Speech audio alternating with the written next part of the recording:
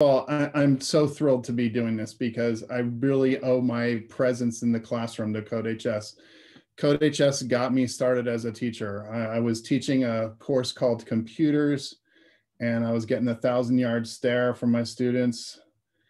It was sort of a, hey, let's learn how to use Microsoft Office and back things up. And most of the time I was running around being an IT guy, but they gave me this one class to teach. And then when we were having a engagement issue, not much engagement, I said, well, let's try some programming. And we tried a few things, and then we sort of stumbled across CodeHS. I didn't realize how early in the game it was for CodeHS at the time. It just seemed really good. And so my guys took the ball and ran with it. And that's the reason I'm here. I completely owe my, my teaching career to CodeHS. I've done a few things before I started teaching.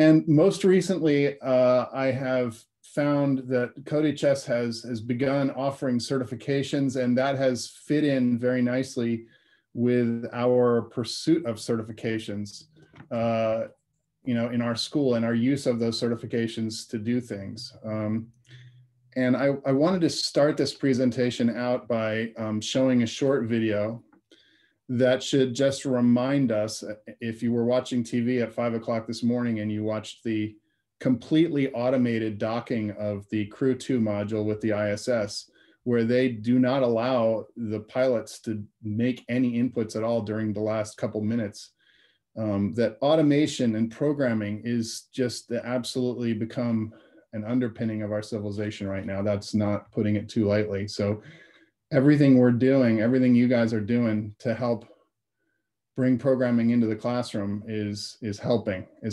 So let me show you this video because my students find it inspiring. Here we go.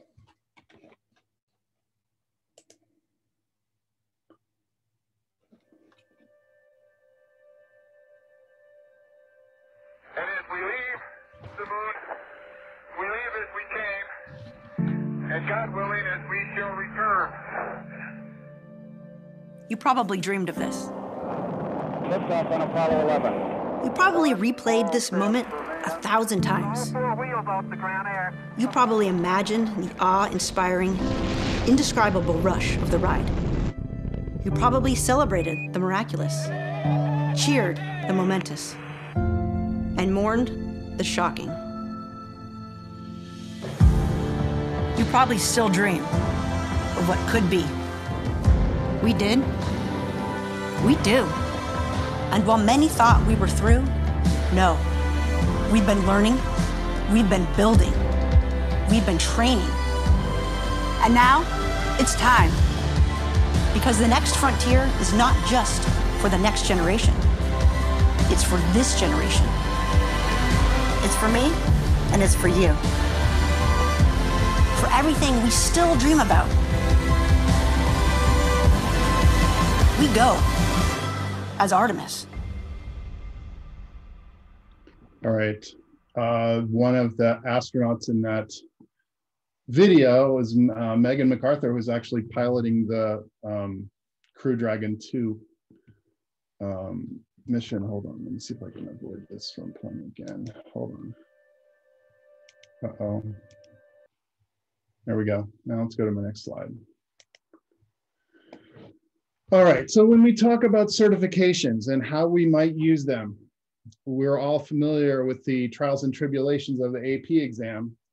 And I have come to think of the AP as a cert. It's a cert that people have used and chased and agonized over and consulted with students and, tried to make students feel better when they do poorly on it.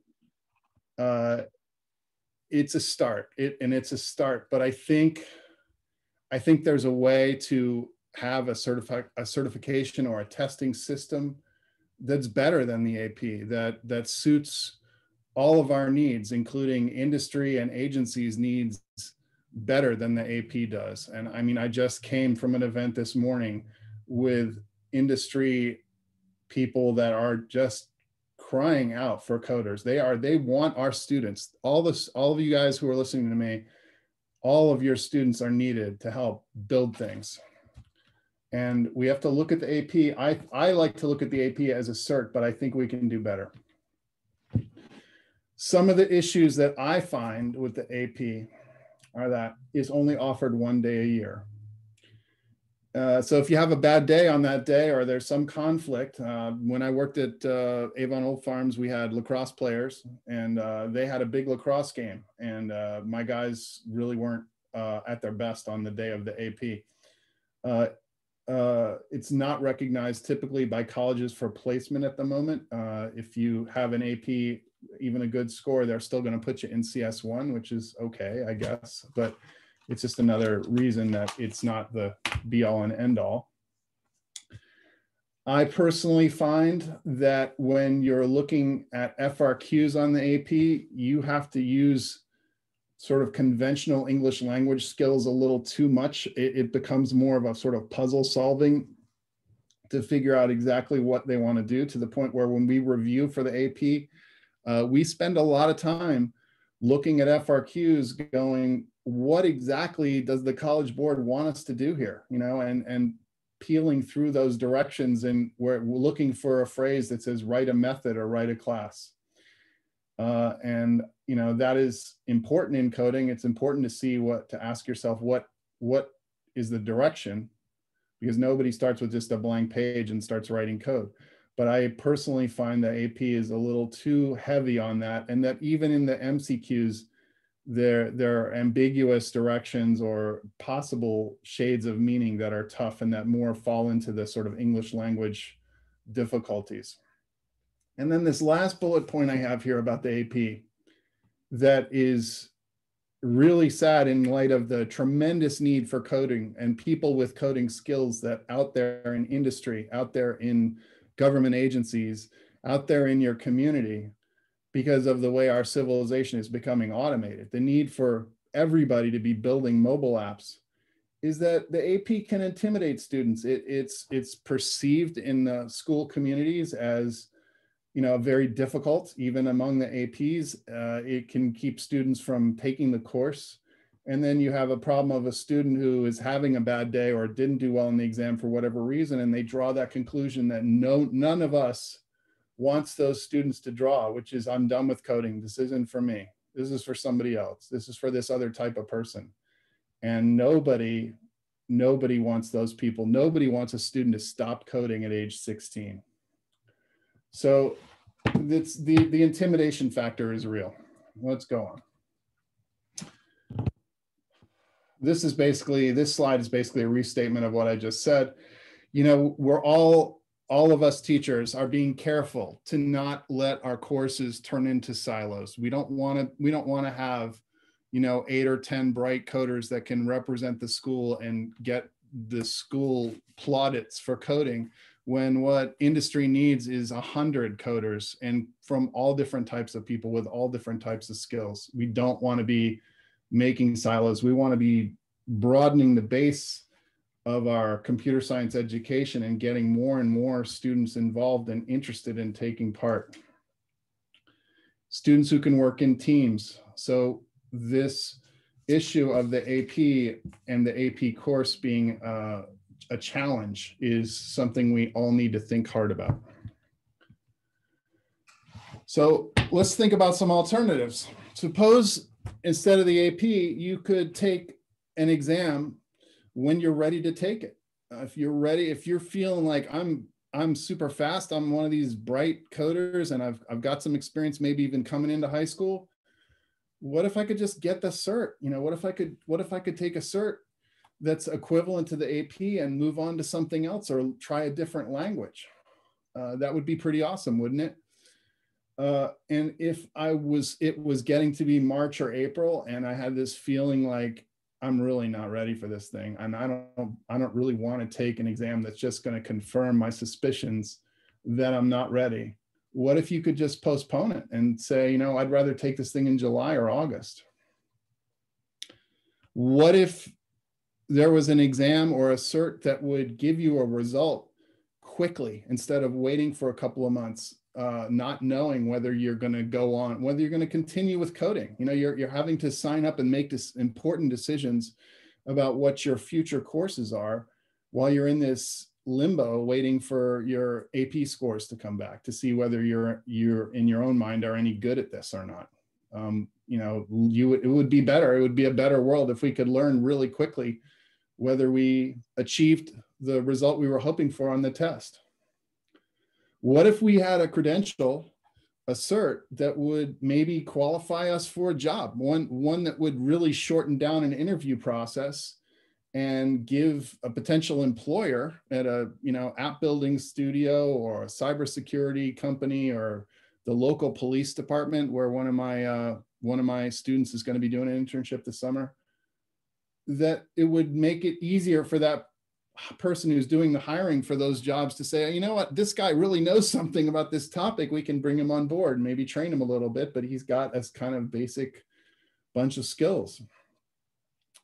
What if we had an exam or a cert that or something that would indicate to everybody that we're lifelong learners, that this is something we can propel ourselves toward, and that we want to get better, and that we're going to pursue these things and not just have the certs that we have now, but that maybe we would be the type of person that would want to go get another cert in the future. What if we could work to improve during vacations rather than just pinning our calendar on April the 24th or May the 16th or whatever it is this year? But what if we could say, you know what, this summer, I'm going to spend some time because I've got time, and I'm going to take this cert exam in August, on August the 15th, because I've got a nice chunk of time there for 8 weeks to get ready for that cert, and I'm going to take it. And what if you could set yourself apart in applications for college and applications for internships because you're specializing or you're showing a skill set that is a little bit tweaked, a little bit different, maybe a little bit better, maybe a little more suited for a job or an internship than some other people's are, or something where you could at least have a conversation about what this cert means. So those are all things that we could talk about if we're talking about certifications. So I want to again underline that there's just tremendous demand for what you guys are teaching, what we're teaching to our students. There's tremendous demand, and everything we do needs to reinforce that coding is a good path forward for all of them. You know, the ones that don't think that they're so great at coding or that they don't want to spend every waking minute working on their coding. It's a skill that they can bring into all the aspects of their life. And I'd give you as an example what's happening at GM. I mean, GM, great example of, you know, an older Rust Belt company, right? Heavy manufacturing. You think of people putting in, you know, their shifts and doing repetitive, boring jobs all the time. They're in the middle of completely reinventing themselves and going all electric. And when you have an all-electric vehicle, it's a lot simpler vehicle. So the mechanical side isn't actually as important as the software side. And the way that GM is going to build out is going to reinvent itself is with a ton of software guys. And they're in the middle of building a kind of a new workforce, really. And it's thousands and thousands of people. They just hired 3,000 this past March, and they're looking for many times that going forward into the future. I mean, it's just really good news that we have an obligation to share with our students. Lockheed Martin, where I just spent the morning at CodeQuest, they put up a poll saying, you know, how many engineers do you think we're looking to hire in the next 10 years? You know, when some of our students are going to be graduating from college, and the choices were, you know, a couple thousand or maybe 3,000 or 110,000. And the answer is, in the next 10 years, Lockheed Martin is looking to hire 110,000 engineers. So think about that. We have way more unfilled jobs than there are people who can step in and help them. They really need help. And they are looking for interns in our high schools. They're not just hitting the college recruiting fairs. They're coming to us in our high schools and going, give me some applications, because I want to bring people in to Lockheed Martin to work in the summers for 20, 22, 25 bucks an hour. And we'll have a really great job waiting for them after they graduate from college. But we're like a pro baseball team. We want to find some talent out there and take it off the market and not let other people get it. That's their attitude right now. All right, so let's talk about Java certs a little bit. And some of my slides are a little bit out of order. But while we're on the topic of this path, and we have been talking about the AP, so that's why this slide is okay. I look at the CodeHS. I'm very grateful that CodeHS is offering their certs, and I use them, and I'm excited to have my students taking them. I look at the CodeHS Java 1 cert as a touch easier than the AP, which I think is great because there's less chance of kids getting frightened away from coding if they can think to themselves as they're in my AP Java course, I can take this Java 1 cert, walk away with something that makes me feel pretty good about my work this past year, rather than scratching my head and wondering whether a 3 is acceptable or a 2 is acceptable, or what did Mr. Thompson do wrong or whatever. I mean, I got some guys with 5s last year, and also got some guys who came back to me and said, you know, do I have to take this again next year, et cetera. And then there's still another cert. There's the Oracle 811 cert, which is all multiple choice. It's a little harder, I think, than the AP, but you would put in the same amount of work that you would put in to do the CodeHS course, and then study a couple of other things, and then you'd be ready to take Oracle 811. And then out there in the mist, beyond both the AP, the CodeHS Java 1 cert, and the Oracle 811 cert is Oracle 819. And if you did a second year of Java or you worked really hard, you could probably, I think an Oracle 819 is within reach of an advanced high school student. And the cool thing there is that you could walk into a company with an Oracle 819 and they'd say, go sit over there on that couch. We got something for you to do right now. You're hired. So, all right, I want to take a look at 2 different learning paths here. And I think this is important when we think about certs, because most certs are built for adult learners and career changers. The CodeHS certs are grateful, I'm grateful to say, are built for high school students. But adult learners and career changers are, you know, kind of different animals from the people that we all teach.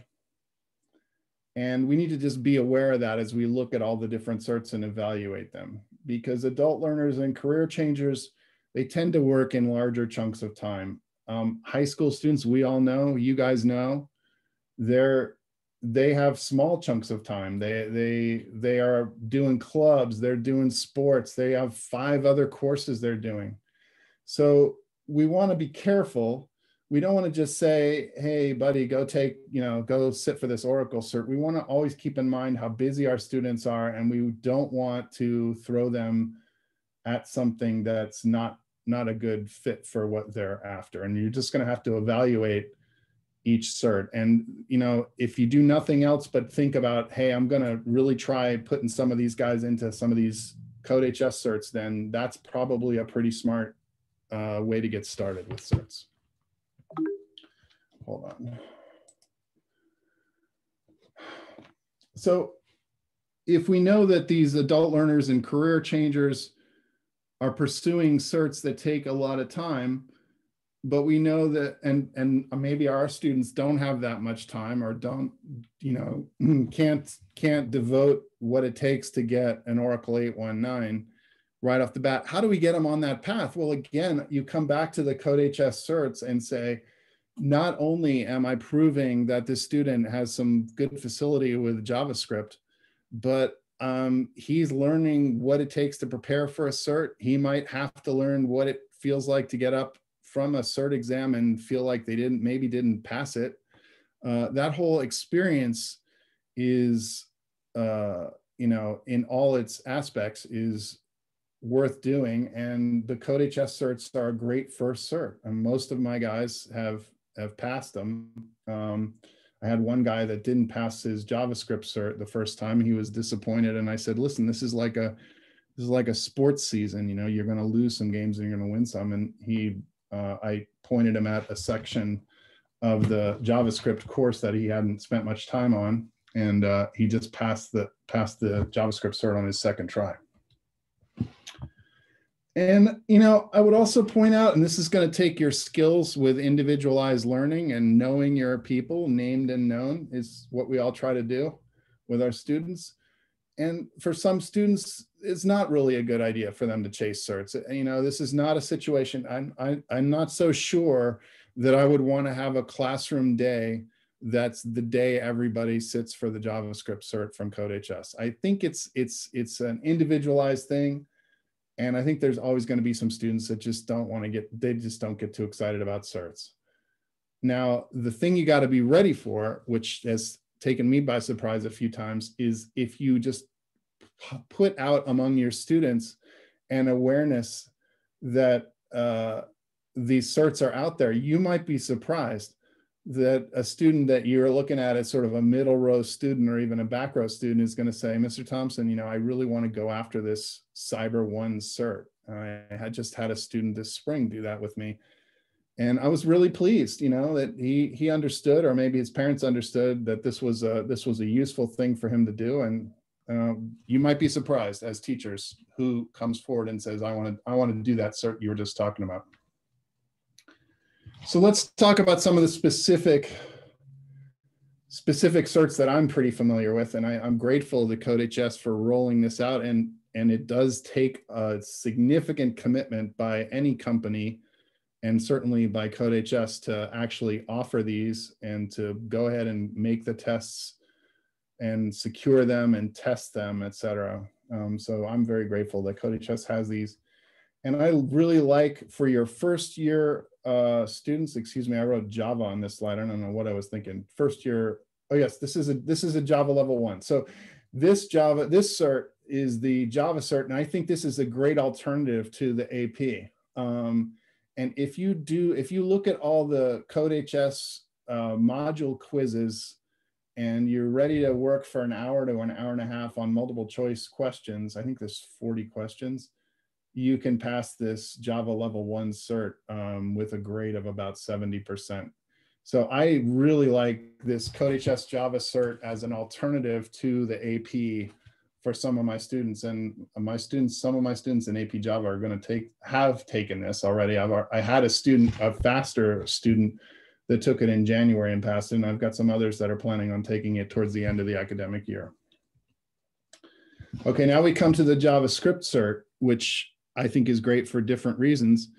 I think this is a way to, I typically teach the intro JavaScript as a first year coding course. So we have some people that are sort of getting started in coding, and some of those people are going to want to take coding pretty seriously, and they're going to want to prove their knowledge. And I think it's great to point them at one of these, this JavaScript cert, or maybe the Python cert. And I've found that this is a nice cert. It's rigorous and worth doing. If you guys are going to do this, make sure you take a look at the animation and games section. There tend to be some questions in there on timer, but it's a great cert, well organized. And let's see.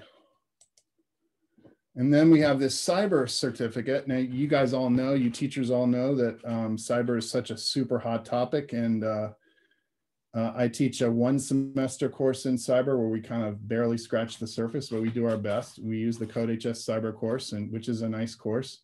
And I like this cert. This is, again, something that a student can take away and have to say, I've got some familiarity with cyber. I'm very legit, I like this certificate, and I wouldn't hesitate to ask students if they would consider taking this. Briefly, some of the other certs that we look at that might possibly be suitable for high school students. The CompTIA ITF Plus is a sort of general certificate that's been built for high school students. It's a little on the expensive side. It costs about $250 to take the exam. And then out there, kind of in the ether, would be Network Plus and Security Plus, which Security Plus is really, really hard. That would be sort of post CodeHS Cyber certificate. Network Plus, I kind of like. I've had one student take it because it does make you mess with networking stuff, and that is an important part of cyber. So those are two other things I kind of like. This is a page from CompTIA about what the ITF Plus is about. And, you know, you can develop a strategy for getting ready for these certs also.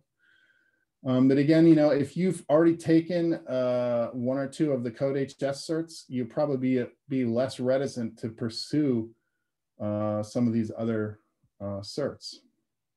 All right, when you get done with CodeHS, the way CodeHS certs work is you will purchase a voucher. We purchased a voucher that gives us, or we purchased 10 vouchers, and our students will take the exam, and then we'll get a report like this saying who's passed. And I've got one student who I don't think has taken it yet, and another student who took it but it hasn't been graded yet. And so this is the level of report that you get. You don't really get a, you know, sort of by topic or by question result on this, but that's perfectly reasonable. This is a slide about, this is the official Oracle 8.11 page. And Oracle has, you know, its own training schemes. There are all kinds of other things. There are books you can buy to get ready for it. But I would have you guys think, and this would be a nice thing to kind of keep in the back of your head, that if you complete the CodeHS AP Java course, you'd only have a few other things to do in addition to that to get ready for this 8.11 cert. And Oracle cert's a nice thing to have. So these are some of the topics. I've got 3 slides in a row here that are a review of the Oracle 8.11 requirements. And if you really look at these, you're probably not going to see too much that's not in the CodeHS AP Java course. If I look at it real quick, do while, you can see on the bottom right, do while is not in the AP Java subset. And let's see what else is there. Some of the string methods might be not stressed too much in the AP. And the rest of this is pretty close. Like I think you would find, if you took a careful look at the 8.11 requirements, that there isn't that much. Maybe there's try-catch is not in the AP, and some of the exceptions are not, but this is a nice little tiny jump beyond the AP for people to shoot at. All right, so what have my guys actually gotten so far? We've gotten JavaScript certs, we've gotten Java 1 certs, we've gotten that cyber cert, and I think there's a brand new cyber level 2 cert. We've used 14 vouchers this year. Next year, we're going to use 20. I've had 4 guys gain the Oracle 8.11. I've got one guy kind of aimed at the Oracle 8.19, and I've got one person who's got this. No, I don't have somebody with either Security Plus or ITF Plus. We're just looking at it right now. I would love to find an Android cert, but I haven't found one yet. Of course, you could say that building an Android app and getting it on the Google Play Store is probably pretty good proof of knowledge. And I believe that is my deck. So let me stop sharing. I will be happy to take questions now. Uh-oh, am I having an audio problem? How am I doing? You're good. Taking a look at the parking lot. Let's see. We do have a question from Manny on, Joe, what course progression do you use? Is it AP Principles Year 1? We don't teach principles. We have coding sort of salted into some of the math and science courses when our students are freshmen, and then I get them sophomore year for an intro class. And my intro class uses the CodeHS Intro JS course. It also uses the CodeHS Intro Python course. And we actually do a little bit of web design too there. We sort of take a tour of the galaxy in the intro class. And then we have AP Java that mostly our juniors take that. And then senior year, I teach 1 course in cyber and 1 course in mobile app development. So it's a little bit unusual. Great question. We have a question from Fernando. If I offer students these certs, then if they pass, are they recognized by employers? And so students do get basically a secure certification with a special verification code that they can, put on their resumes, LinkedIn profiles, college applications. Yeah, I'd like to extend that answer and say that I certainly feel, and I would say to any student who's asking me about any cert, that a great way to give yourself a leg up in looking for an actual job in the industry or with an agency is to get some certs. The question is, which certs and how do you get going with certs? And I think one of the best ways to start out is to take one of these CodeHS certs. And then once you have that confidence that you prepared for and passed and have the credential, then you might look at some others. And so would you as an employer choose somebody who had a cert over somebody who had no certs? Probably. But is the CodeHS cert specifically sort of, I'm ready to walk in and be a junior developer in a studio? Probably not quite there. But I really like the idea of putting students on this path where they've got some confidence from getting the CodeHS cert. They know what it means to prepare for the cert and be ready on the day. And they know also, hey, if they're not ready, they postpone it a little bit and take it at another time. So they get used to this idea, and then they do earn something maybe beyond a CodeHS cert, and they can really shorten down the hiring time and really set themselves apart by having a cert or two. So both. So my answer is both. I like that question, or I like that answer, Joe. We have another question from Louise. How do you deal with answers for CodeHS being available on the internet? I struggle with that all year. Yeah. I can take that one a little bit. Sure. So the certification environment is a little bit different from our normal quiz environment, which, as much as we try, can be hard to keep a handle on. The first thing is all of our certifications, they're going to be, every test looks a little bit different. Rather than them all being the same question, we have question banks that are kind of randomly pulled. So students are getting tested on the same topics with the same level of frequency, but they're not getting the same questions.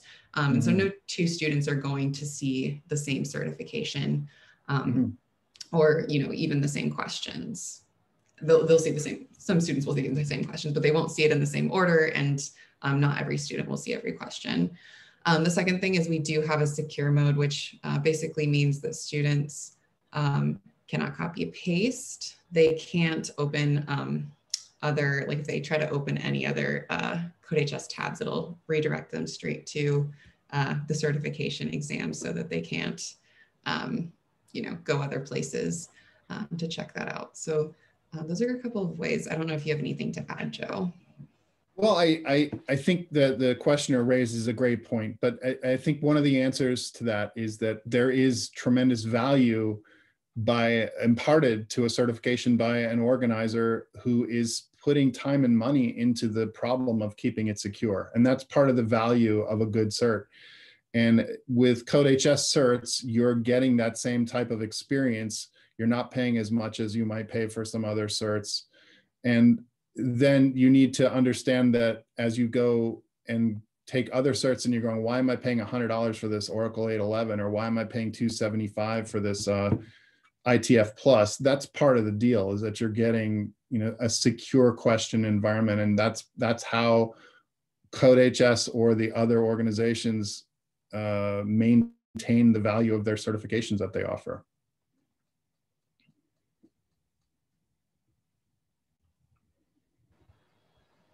Great. So our vouchers are individually purchased. If you do send a message to sales@codehs.com, we can get you a quote, but it kind of depends on the number being purchased and a couple other factors. Yeah, I have a suggestion on that too.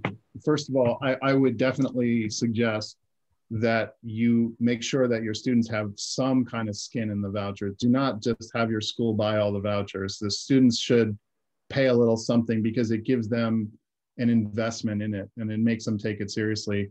The second thing I would say is to consider, as you do your yearly contract with CodeHS, that you just wrap some vouchers into that. Just take a stab at how many vouchers you think you might want for the upcoming year if you guys are talking to a rep from CodeHS right now, and make sure that you're going to be getting some vouchers that you can use in there. So you would get the vouchers in the contract, and then you would turn around and charge your students whatever you think is appropriate, including, I think for some students, paying the full amount of what your school is paying for the voucher would be reasonable, based on my experience. And we did have a good question in the parking lot that might be worth just mentioning.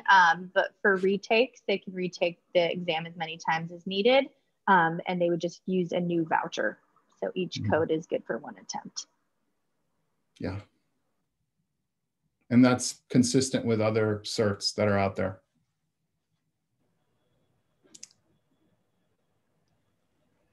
We have a question on the A+ certifications. That's the Sure. Familiar with that. I hold one. Yeah, so I would say the best thing to prepare would be, it would be a 2-course series, would be our Fundamentals of Cyber course, and then our Advanced Cyber course. I don't believe we offer full coverage across that pathway, but it will get you pretty far. And then you just would need to supplement a few items, and we do have alignments for that available. Yeah, you guys, CodeHS thinks about certifications when you build your courses. You guys put me on to ITF Plus when you were building your cyber course last year. I'm like, what is this ITF Plus? And I went and checked it out, and I was like, okay. So, it's part of the whole process to like look at the exam objectives for the certs you want to prepare your students for, and look at it through their lens and see what kind of investment they would need to make, and then try to match that up with all the different options that you have in front of you as a teacher. Great. I know we do have a few more questions, but we do have the conference closing and raffles in 1 minute, and I want to make sure that everybody gets there. So sure. I'm going to ask Haley if you can just copy those questions into the parking lot. We'll go ahead and get those answered, and then send them out to everybody afterwards.